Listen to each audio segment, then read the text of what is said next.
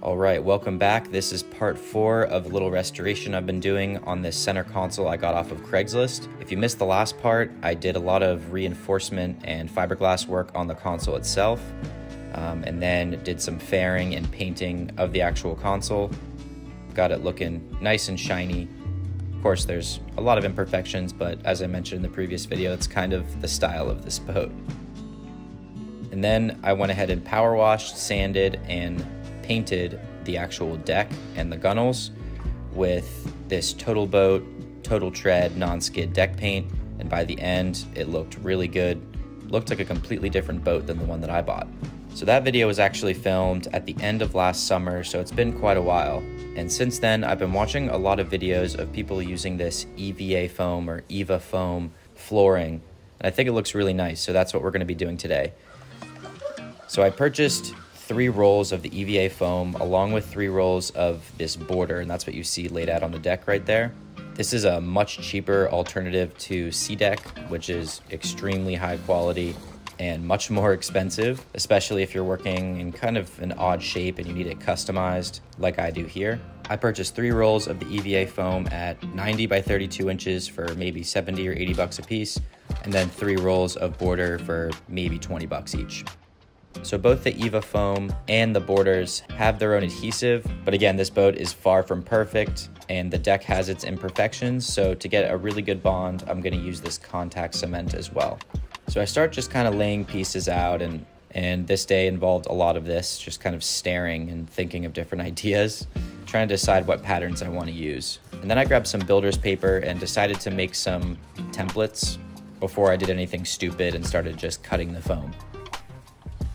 I made this little diagram to kind of visualize what I'm doing. This is a top-down view of the boat, and all the blue shapes are kind of obstacles that I have to work around. So the circle at the bottom is the stern hatch, and that gives you access into the hull itself. The 4 smaller circles represent the leaning posts where they attach to the deck, so I'll have to work around those. The big box is the console itself, the smaller box in front of it is the cooler, and the smallest rectangle up top is the bow hatch. That's where I keep my anchor and anchor line. And those 2 small rectangles on the sides are kind of little stringers that come up, and I'll have to work around those as well. So the first piece I'm working on is going to go on the port side, and it's going to go all the way from the stern halfway around that circular hatch. It's going to avoid that little rectangular depression I have in the back that kind of collects any water that might be on the deck, and goes all the way up until about 6 inches or so behind those leaning posts. So I'll make a template for that, and then I'll have a mirror image on the starboard side with a little gap in the middle to kind of let water run through. And then I'll include 2 strips of that border on each side to try and make it look a little bit cleaner. How's it going? Just planning everything out. Flooring looks cool. How does it stick? Just It has a really strong adhesive on the back, but since this is like uneven, I got contact cement. oh, nice. Wow, it'll look really good. It'll look great. Might stop it like where this ridge is, round off, come down, and then do another. After a quick check-in from my 2 older brothers and getting their approval, it was time to finalize this template and get working on the actual foam itself.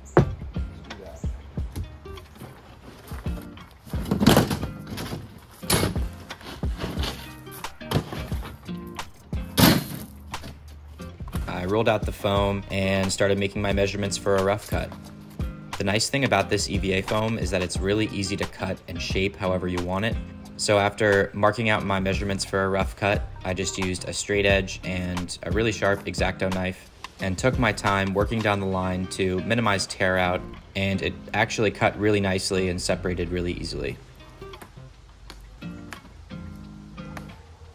Here I'm just double checking the measurements of the width to make sure that it is consistent across the board before cutting it down to its final width, which I believe in this case was around 30 inches. 30 by 48. After that, I took some, I think it was 120 or 240 grit sandpaper, and took my time working around the edges. And this works really well if you take your time and are pretty delicate with it. And it makes the edges really clean, almost like a little roundover, to kind of ease the transition from the edge of the flooring to the deck itself. Then I grabbed my compass and started tracing circles until I got the diameter that I was looking for to cut out that semicircle on the right side to fit around the stern hatch. So then, after confirming in my head 10 different times that I was doing the right thing, I outlined the semicircle with the proper diameter onto the foam itself.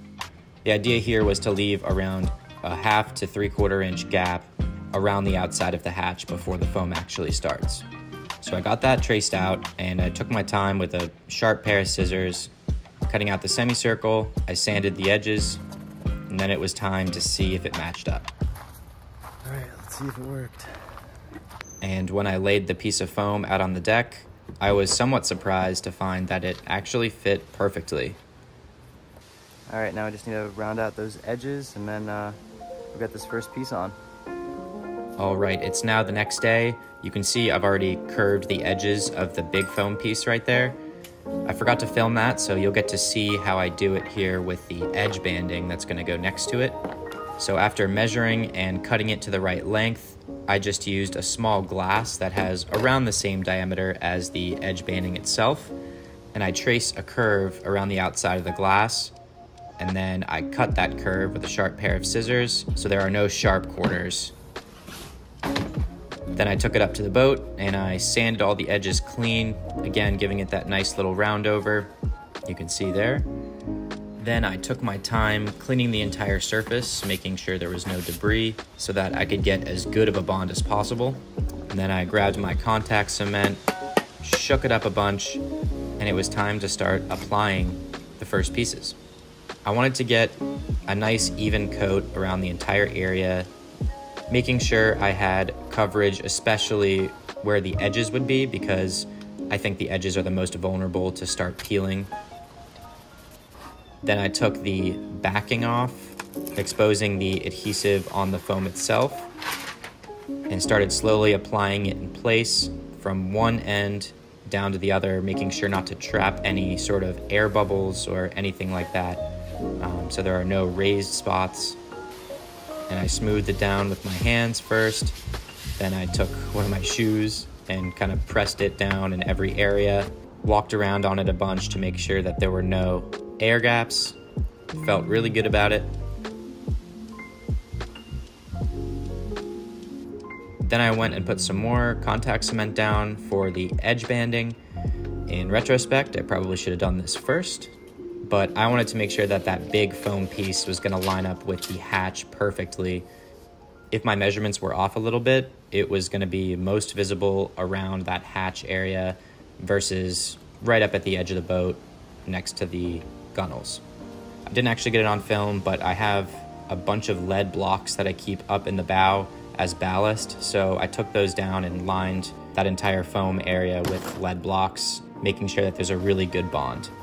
The length of this piece was 48 inches, and each roll of EVA foam is 92 inches long, I think. So I actually had to break open the second roll to make that mirror image on the starboard side.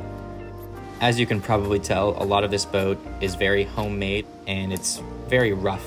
So that circular hatch is actually offset about 1 inch to the starboard side. So that means if I had just used a mirror image of that same template I had created for the port side, it wouldn't fit.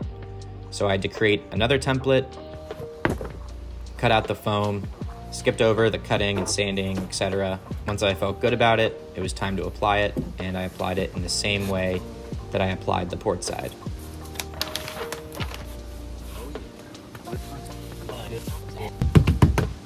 What are these weights for?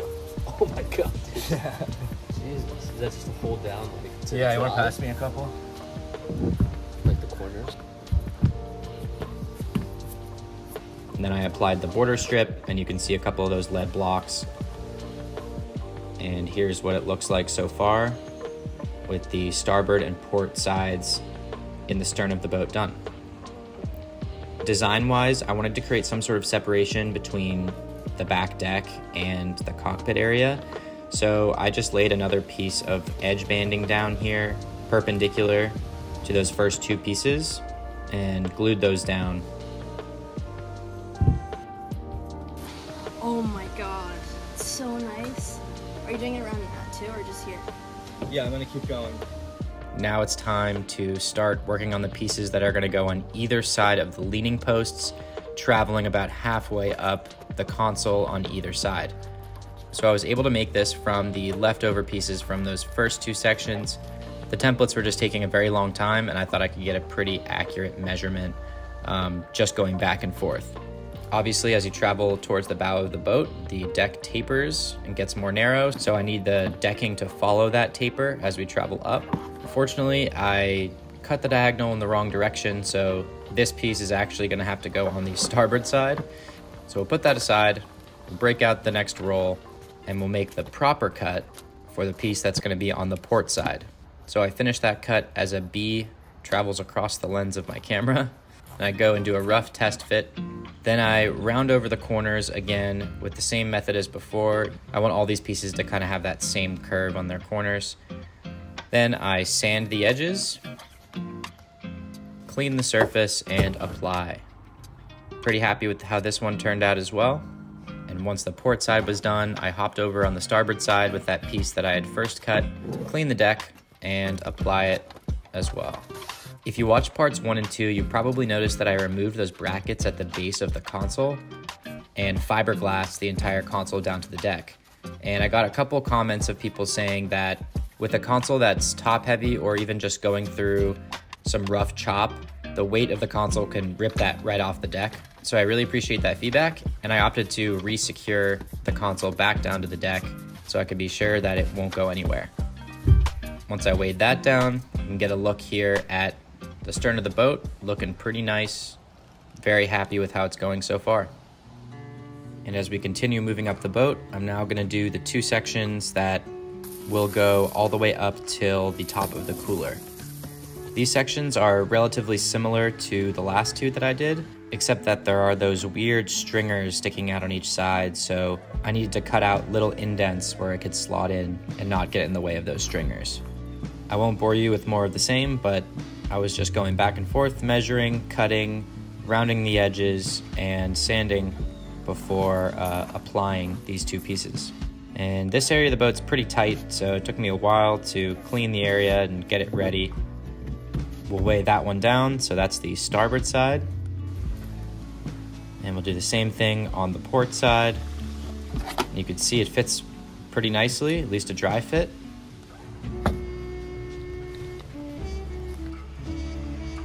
We'll lay it in place. You can kind of see those three sections going down the boat. And here's a look at what we've done so far. The next sections I'm going to work on are the two pieces that go in front of the cooler up to the bow hatch. So you can see I have them cut. We'll drop them down. You can see how they'll fit right there with a little gap in the middle. And we got them installed. I then went and cut the piece that's going to fit underneath the leaning post and got that in on the port side. Then I snuck around and put the starboard section in. There were a lot of corners on this piece, a lot of turns, so I made sure that those were all flush with the deck and got those weighted. To finish it up, I put two small pieces just in front of the hatch, and then we were done. I took the boat out and did some fishing with my brothers that weekend. Got some cool shots of big schools of peanut bunker. And we caught plenty of flounder, black sea bass, and bluefish. Overall, I'm really happy with how this looks. Let me know what you think. If you have any suggestions for some additions for the boat or things I can do differently next time. And I'm looking forward to continuing to improve this boat. Thank you so much for watching. I'll catch you on the next one.